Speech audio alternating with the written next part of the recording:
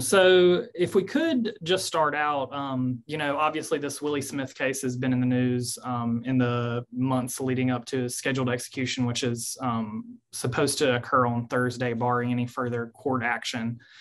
So if we could just start, tell me about your position on the death penalty and whether it's evolved at all since you've left office. Well, first let me say that the governor ultimately decides if this carried, and that burden is placed on the governor in Alabama. Now, not every state is that way, but in Alabama, it's not the judge, it's not the jury, it's the governor that decides whether or not someone lives or dies. So that's a heavy burden. It was a heavy burden for me. I had to deal with this 8 times when I was governor. We had a little reprieve for a couple of years when we had no one on death row. Well, not on death row, but had no one that was actually sentenced to death during that time. But every time that I had to deal with this, I really agonized over it because, first of all, I'm a physician and I signed an oath to do no harm. I cared about the people, even those that were going to be put to death. So I struggled with it. It was a very difficult situation. But here again, I was also sworn as the governor to the state. So I was put in a situation as a physician and as a governor that I had to decide which was the route I had to go. And at that time, I was the governor. And so I had to make those decisions. So ultimately, you made the decision to move forward with those 8 executions. And to my knowledge, and correct me if I'm wrong, I don't think you granted any clemencies during your time in office. Is that right?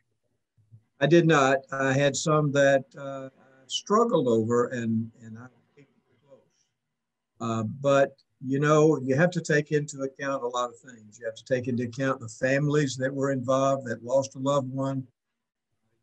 Went over all of the things that took place, went over the crime itself and what the person who had been accused and sentenced to death, what they actually did.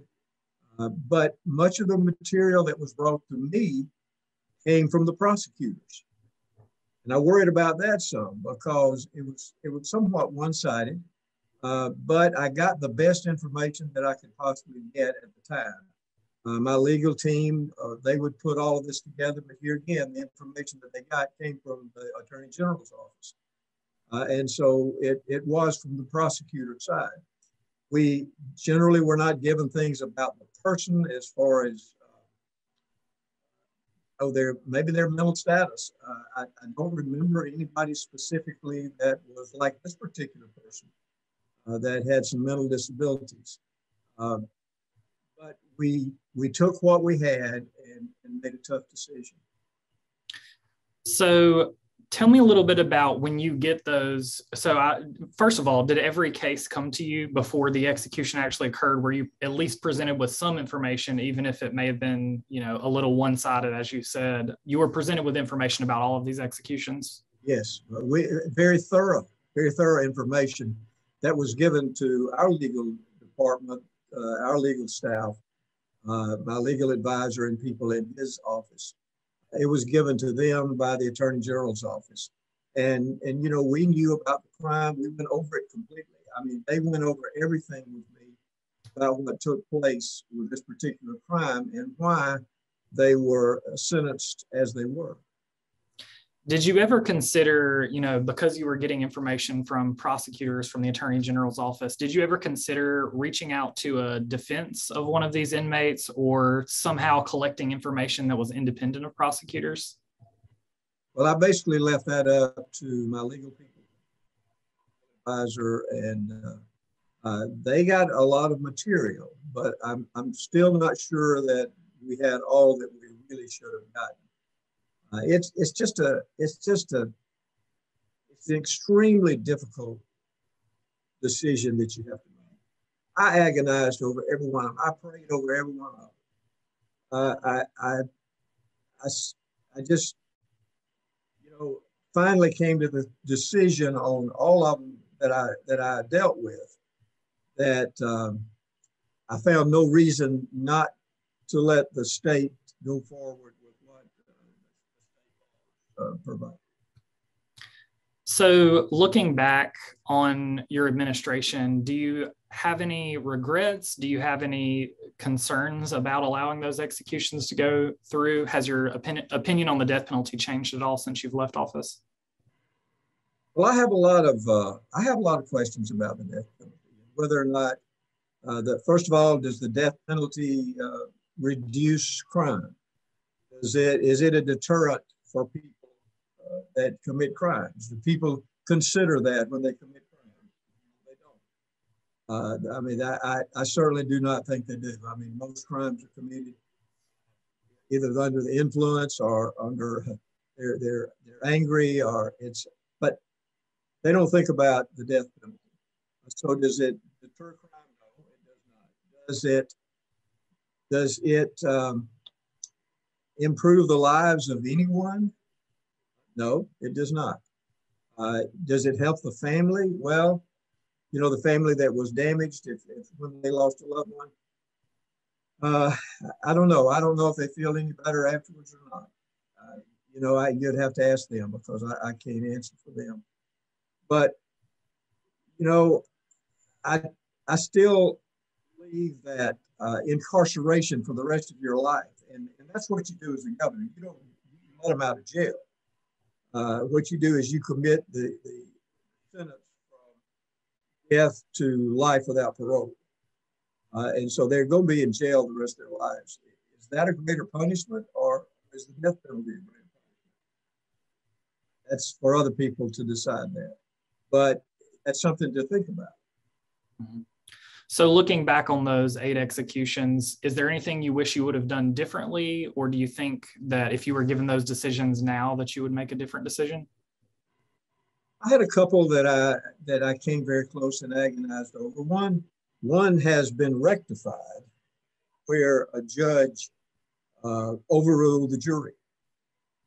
But you can't do that in Alabama anymore, because after that, we had laws passed so that a judge cannot overrule a jury. Mm-hmm. And I also had one particular one that I still have thoughts about, because this particular person did not even ask for any type of review of their case. They said they wanted to be killed, they wanted to be executed, they deserved it. They asked for nothing at all as far as any kind of review and to be sent before another court. And it was a young man who killed a baby. And I just wondered if it was an accident or not. But he felt so guilty about it. He said that he didn't want any review of his case, and he wanted to be put to death. And I questioned that. I questioned, but of course I had no way to go back and look at that.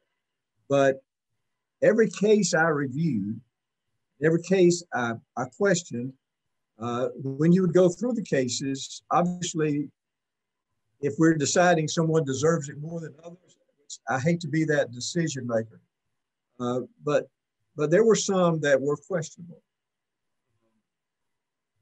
So I still have, if you are placed in the position as a governor to make this final decision on whether somebody lives or dies, you know, when you look back, you were the one that made that. So it still lives with you forever.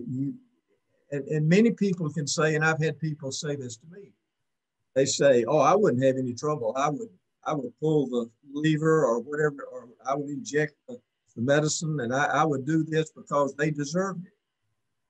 Well, it's easy to say that from a distance. It's easy to say when you don't humanize a person.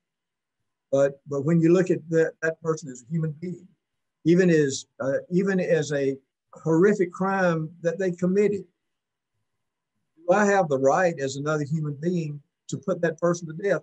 And that's what I have to do as governor. Do you have any thoughts on maybe potential reforms that would allow the governor kind of a more two-sided perspective leading up to these executions? Do you think that there's any way that a governor would be able to get better or more information that could better help him or her make a decision about these types of cases? I think that, yes, I think that we could. I think that we need, first, I'm not too sure that one person should make it. Maybe you should have an advisory panel of the governor to make this decision. Someone that was not on one side or the other, or maybe on one side or the other. I think if we had people to look at it, I also think that we need more investigation into what kind of background the person may have had, what type of childhood they may have had, whether or not they were beating themselves, as a child. I mean, I think we need to know more about the individual that is being put to death. I think that if we had either a panel or somebody to put these things together, I mean, we could hear from both sides. And honestly, I think the governor only hears from one side. I think if you heard from both sides, it would help you make the decision better, even though it would ultimately always be one of the hardest decisions you ever make in your life. Mm-hmm. So there was I'm not sure if you've seen this, but I'll describe it to you if you haven't. I believe it was the sister of Nathaniel Woods, who was a man who was executed during Governor Ivey's administration, went to a press gaggle in the Capitol and, came between the press and Governor Ivey and said to Governor Ivey, "You murdered my brother." As she was, taken out of the room by her press staff, this woman yelled repeatedly, "Murderer, murderer." In those types of situations, kind of high stakes situations as a governor, does that kind of thing weigh on a governor? Is that something that you think, you, for example, if that would have happened to you, would you have gone and thought more about this case in particular? Or is that something that you just, kind of move on and try to not ignore, but, you've got a lot of governing to do, right? So what are your thoughts on that type of situation? Well, I think that maybe every governor is different. Sure. Because every governor has a different background. My background being a physician and always doing harm and trying to save lives and keep people alive. I think it was maybe harder on me because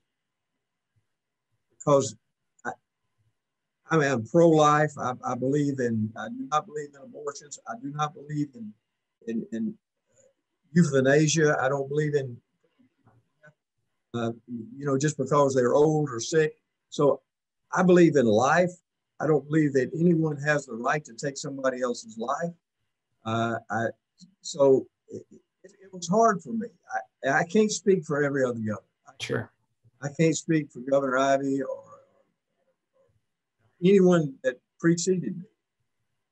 I just know my own personal feelings, and I know how strongly I feel about life in general.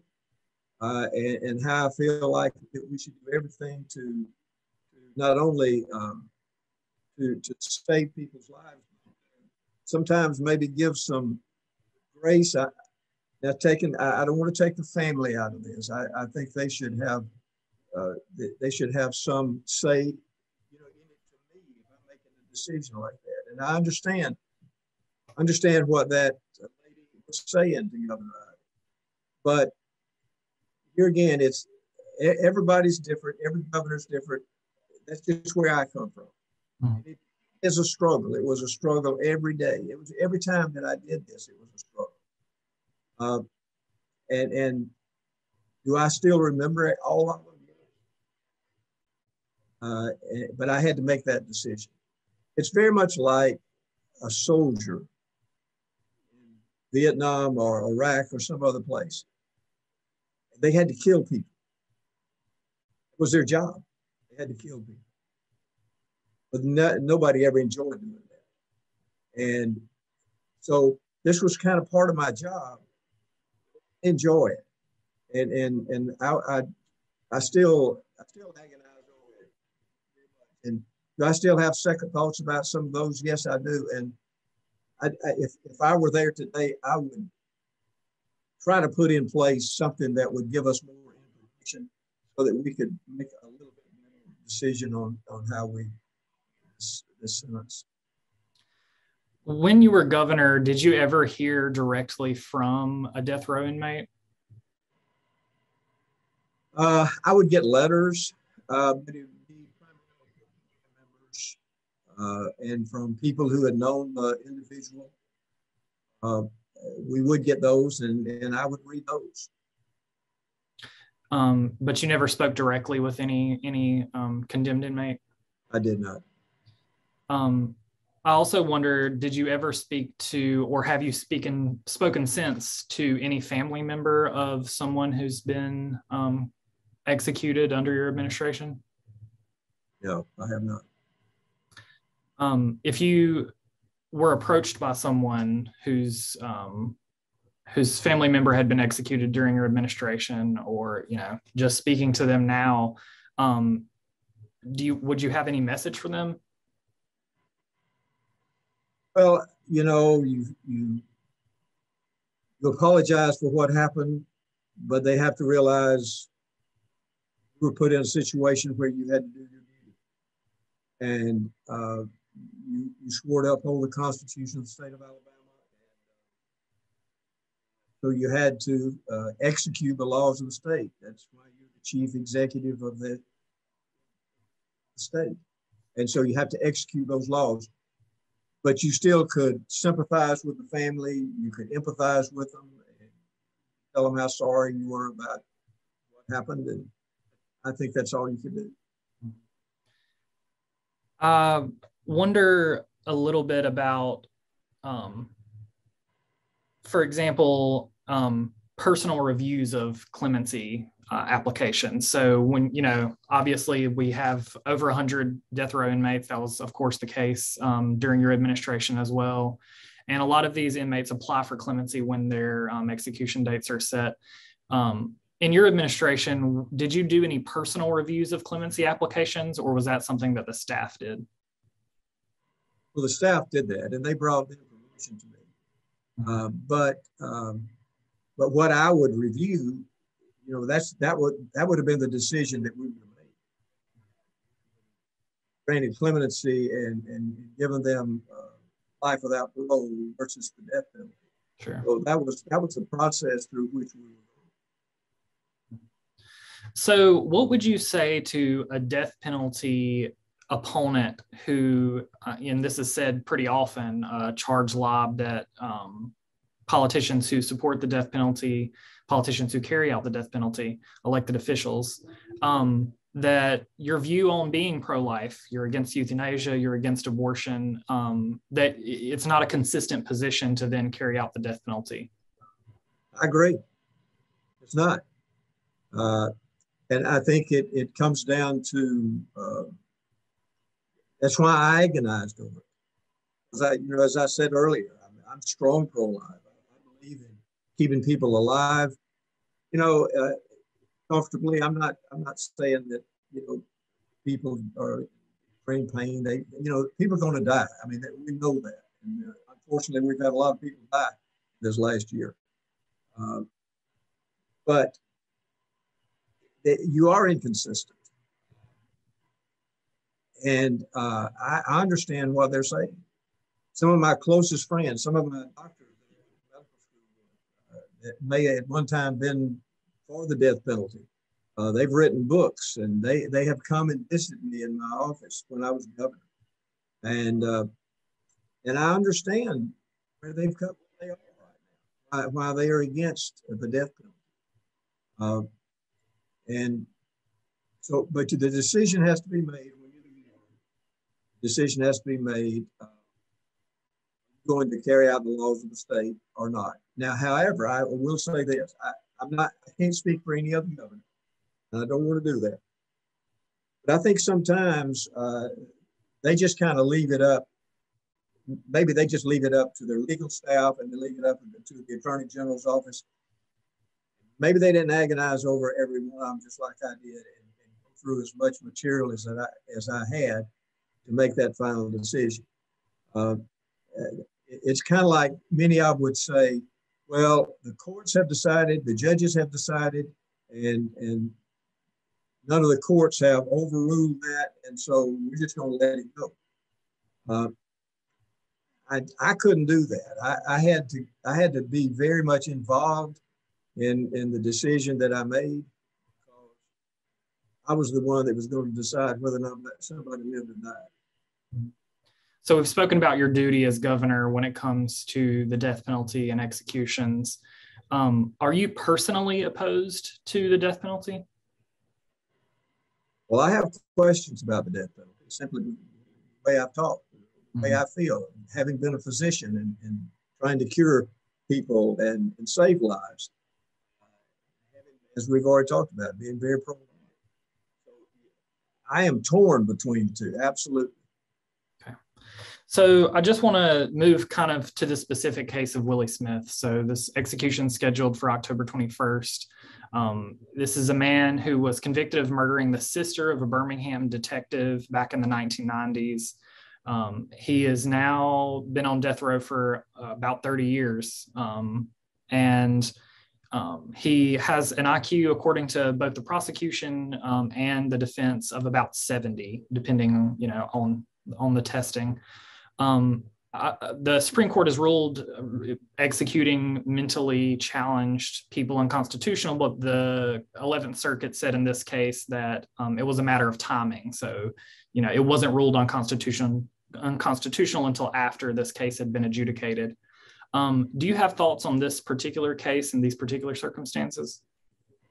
I don't know all of the story about this. I don't know all the case, and so I don't want to have any fast decision rule about it. But I will say this: I think that you have to take into account a person's IQ. I think you have to take into account sometimes. Those are the things that I would like to know if I were there now. I would like to know more about the person. I would like to know more of the situation. Having said that, I always want to have respect for that family, somebody that they love, and I never want to take that out of the equation either. But I think someone who is mentally challenged, I do think that if you were a young child and mentally challenged and did things, obviously you wouldn't be in jail. You wouldn't do anything. They wouldn't do anything to you. But I just think that mental capacity of an individual should come into play. So I want to ask you specifically too, in this case, the Department of Corrections has limited press access to this particular execution. So citing COVID, they said that only one reporter, a member of the Associated Press, will be allowed to actually witness the execution. Since that that policy was made by ADOC, vaccines have become widely available, right? So there's less of a concern. They've also have conceded and will allow witnesses for the accused in this case, or the convicted in this case, as long as they sign a waiver. So CBS 42 has asked to be present. That request has been rejected. We've also offered to sign a waiver. I wonder if you have any thoughts on press access to executions and it being limited in this case. I think this case should not be limited any more than any case was previously. There's no reason they can't use COVID as an excuse. That's all I'm saying. Okay. Sure, go ahead. If I were still governor and you asked me, I would think whoever was to come in, just like they did before. Okay. One last thing that I wanted to ask you is kind of a process question. So when you were governor, one of the issues that occurred related to the death penalty was that the state of Alabama was having a difficult time getting all of the drugs necessary for lethal injections. Can you tell me a little bit about, that type of administrative decision and how involved a governor's office is and kind of the what I think one Supreme Court justice called the machinery of death. So like these technical process issues related to the death penalty. Was that something that came up day to day for you as governor? Well, it did come up. It was brought to my attention. I should say that. Mm-hmm. I think that most of that just fighting the carrying out of capital punishment. And so the state of Alabama in 2018, I believe, passed a law allowing executions by what they call nitrogen hypoxia, which is essentially nitrogen suffocation. They remove the oxygen and you die of hypoxia. Do you have an opinion on whether that method is more humane, less humane? Is it a change that you would support when it happens? Or just what are your thoughts on that method of execution? I think executing someone is a difficult situation, and I don't have any thought on that, and I really don't have any opinion on that. I think it's a difficult decision to make for anyone. Mm-hmm. That's kind of, I'm still in that mode of really being concerned about whether or not capital punishment is the answer or not. But way it's carried about, I don't have an opinion on that. I believe I read somewhere that you said you were opposed, though, to moving back to the electric chair. That's a stance you would still stand by, I assume? Yes. I think that is almost cruel, unusual punishment. Mm-hmm. And do you have any thoughts about arguments that are made by death row inmates about lethal injection also being problematic, being, one of the quotes is being burned from the inside out. Do you think that that's legitimate? What thoughts do you have about that? Well, here again, I don't want to get into the way it's done, except it's certainly less cruel, because if you just inject someone with something that puts them to sleep, mm-hmm. They really don't know what's happening. They don't realize, and they don't feel what goes on after that. Well, Governor, I really appreciate you doing this interview. I know we've covered a lot of ground. Might have been a little bit more in depth than you were expecting, but I really do appreciate you answering my questions. Is there anything that I haven't asked that you would want to add about this subject? No, I just think that this should be taken very, very seriously by our state. And I think that we need to look at it seriously. And, putting someone to death that's a serious matter, and whether or not we truly believe in that or not. Governor, I would always carry out the laws of the state, but I would hope that your governor would agonize on every time that someone is put to death. Okay. Thank you so much, Governor Bentley, for joining me. Thank you.